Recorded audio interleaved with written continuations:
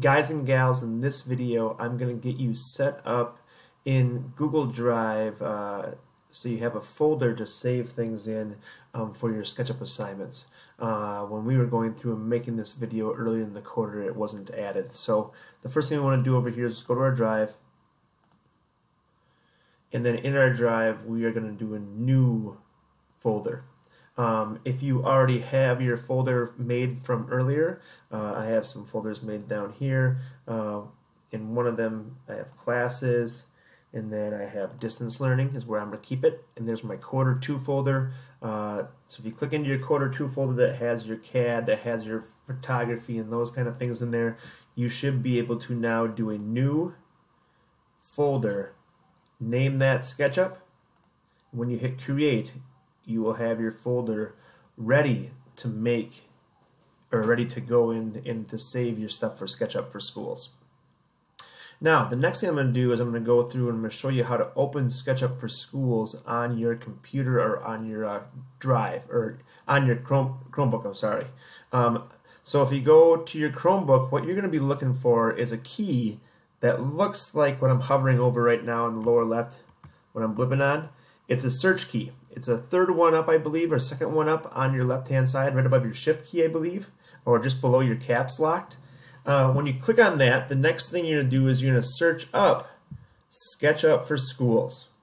And you should see this exact same icon that you see right here. All right, if you type in SKETCH up for schools or SketchUp, you should see this icon show up. All right. Once again, that is going to your search key and searching on your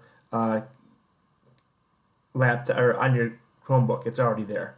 The other part though is you could do a search. I think with your there's another way to do it too. I'm not sure, but if you search and you'll find SketchUp for Schools. All right. Don't look for it on the internet. Find it on your machine already, and then we click into it. When we first click into it, we get a little spinning piece here. I notice right now that the icon has changed from the last time that I had been in there. So I want to kind of see what we have going on. This will take a little bit longer or shorter for some people, depending on like the processing speed of the power of your Chromebook, and then also just how your internet connection is. Now, when you come in, you'll see this SketchUp. The icon you noticed has changed. That may change our icon out there, just so you know. And then the other part is you'll see recent files if you've been in SketchUp before. If you haven't, you won't see anything here. You will probably get prompted to a getting started screen. All right, and that's where we want to go here. We want to go to create new up here in the upper left-hand corner. All right, we are going to be using for this stuff. We're going to be using millimeters. All right, so we're going to start off in millimeters. So we want to click on Simple Template Millimeters. Once we get in here, the next thing we're going to do is we're going to save it to our drive. So we're going to come up here and we're going to click to name it. And then it's going to ask for our stuff here. And we are going to call this Basic Shapes. And then in front of that Basic Shapes, we are going to go and put our hour. So if this is first hour, I put a 1. And then our login. So LEHMAROBERO. All right, and you can put your 00 if you want to. And then when we hit OK here, it's going to ask us where we want to save it. And this will get us to put it into our second quarter folder. So mine is in my classes. Yours, it's a little different from where yours is. And then I go into distance learning. And then you had, like, I think, 2020, and then quarter 2. And then into my SketchUp folder. And I actually double click too far, so I'm going to cancel that right there.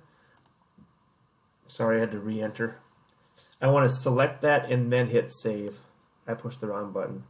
So one more time, we are calling this Basic Shapes. And then in front of that, we're going to put our login, an hour. So hour first, login. Mine's Lema Robert. All right, and then hit OK. Now once again going into our Google Drive, this time not getting click happy, classes, double click to get in. And then I want to double click into my distance learning, select my coder 2, and then hit select. And now it's saved in there. That's all I wanted to show you in this video to get you started. Hopefully that gets you going, and now in the next video I'm going to kind of walk you through some basic navigation. All right. Thanks for watching. Have a good day.